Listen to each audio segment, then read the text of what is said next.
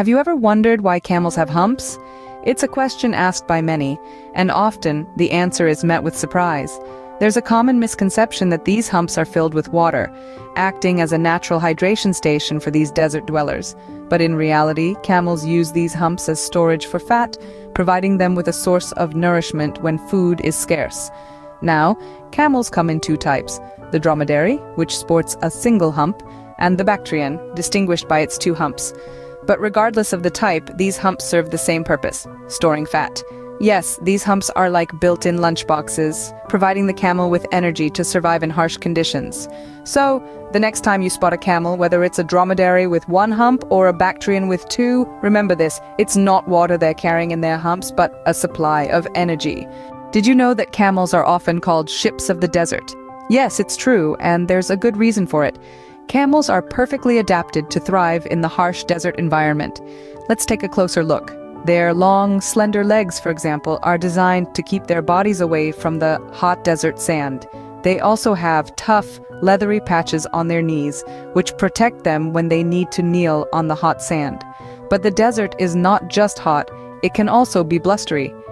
During sandstorms, camels have the unique ability to close their nostrils and eyes to keep out the sand. And let's not forget their red blood cells. Unlike ours, camels' red blood cells are oval. This shape allows them to endure dehydration. They can lose up to 25% of their body's water content without any adverse effects. Their incredible adaptations make camels the perfect desert ship. Ever thought about the cultural significance of camels? Well, let's dive in. Camels have been intertwined with human existence for centuries, especially in arid desert regions. They've served as reliable modes of transport, trekking across sandy dunes, carrying goods and people over long distances. Their resilience and strength made them indispensable pack animals in trade routes, contributing significantly to the economy of these regions. Even today, their value extends beyond transportation. Camel milk, a nutrient-rich beverage, is a staple in many desert communities. Camel meat, considered a delicacy in some cultures, adds to the culinary diversity of the world. And let's not forget the wool, woven into warm and durable textiles. But the bond between camels and humans isn't just utilitarian.